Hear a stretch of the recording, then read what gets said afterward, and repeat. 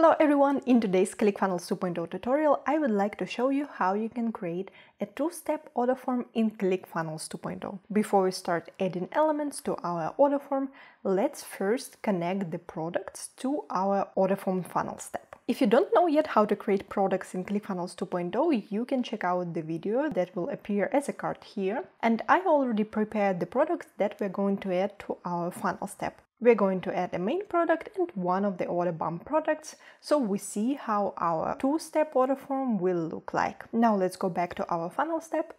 Click this icon to open the menu. Click Add Products. Click Add Product.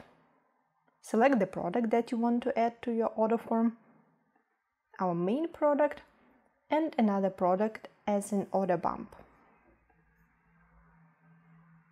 To let Clickfunnels know that you want to use this product as an order bump, you just need to drag it here in the order bump section. If you want to learn more about creating, adjusting and customizing order bumps, you can check out this video tutorial. And now we can add our two-step order form to our funnel step. If you don't have a Clickfunnels 2.0 account yet, you can find links to a free trial in the description of this video.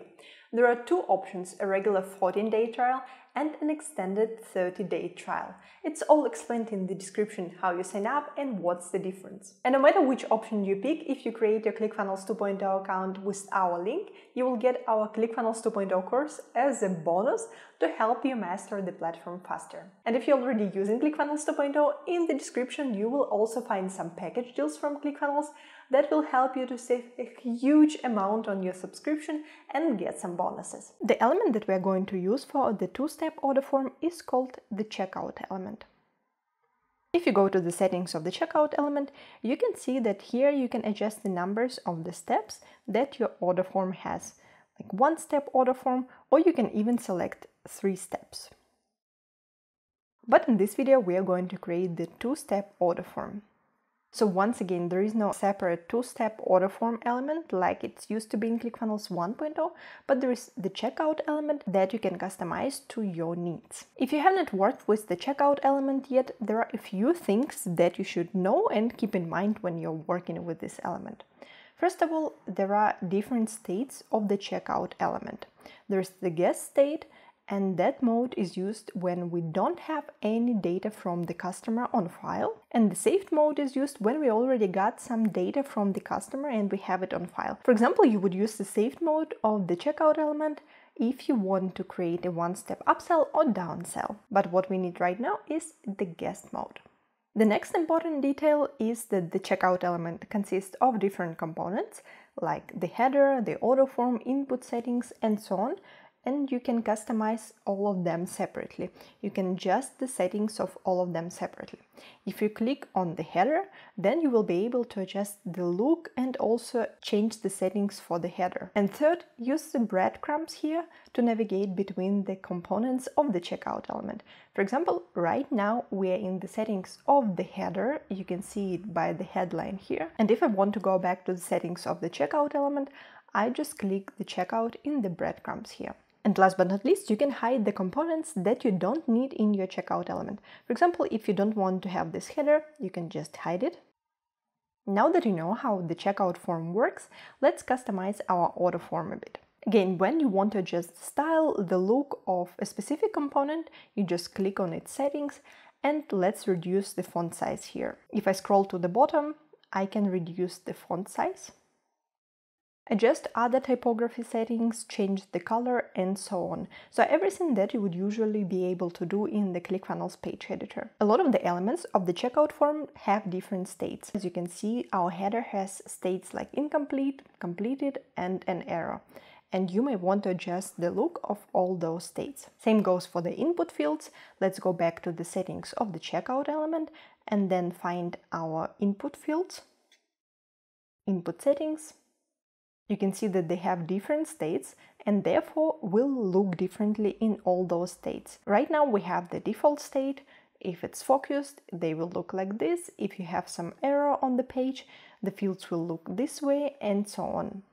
Going back to the settings of the checkout element, using the order form block here, you can adjust what information you're requesting from your customer. For example, if you don't need the phone number, you may select hide here.